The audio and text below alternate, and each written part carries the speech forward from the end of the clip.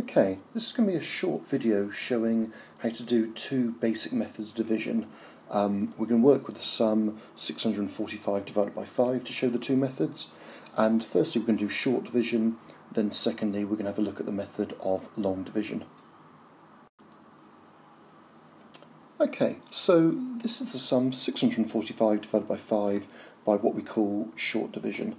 Now what I've done here is I've written it using what some people call the bus stop, which is that kind of L on its side there, and our job is to work out how many 5s go into 645, and we're really going to just do it number by number.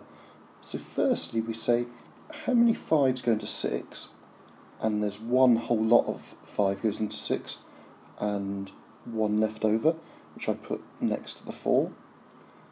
Then I say how many 5s go into 14. So we count up 5, 10, so there's 2 whole lots, and then there's 4 left over. So the remainder I put there. And then it's just a case of saying, well, how many 5s go into 45, and that goes 9 times, because 9 5s are 45. And then we've basically got the answer to our sum. So we can say 645 divided by 5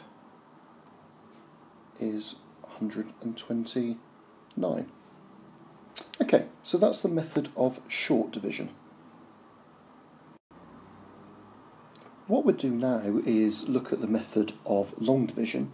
So we start in the same way. We say how many 5s go into 6, which is 1. Then it's a little bit different what we do now.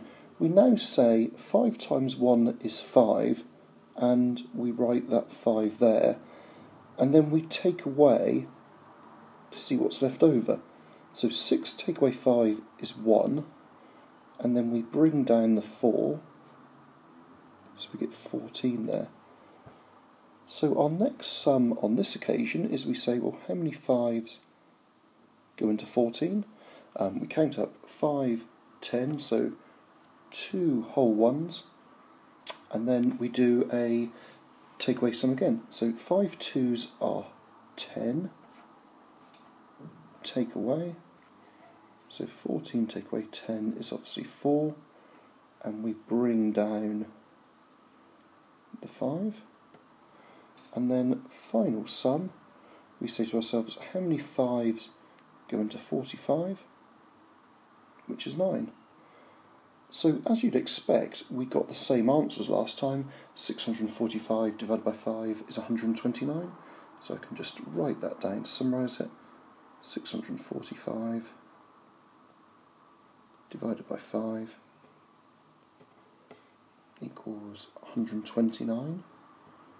And that's the method of what's called long division. As always, I hope you found these two short clips useful to show the methods of short division and long division. If there's any further questions or problems, please don't hesitate to get in touch. Thank you for watching.